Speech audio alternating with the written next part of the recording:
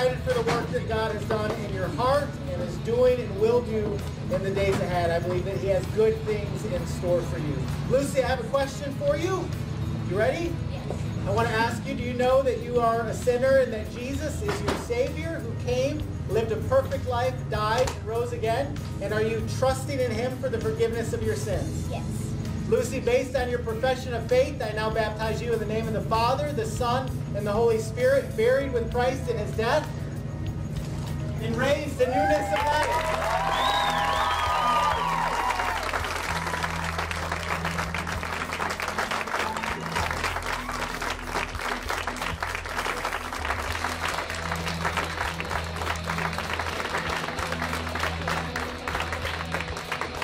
If you are here this morning and you would like to find out more about baptism, what it means or what Scripture teaches, I'd love the joy to walk alongside of you.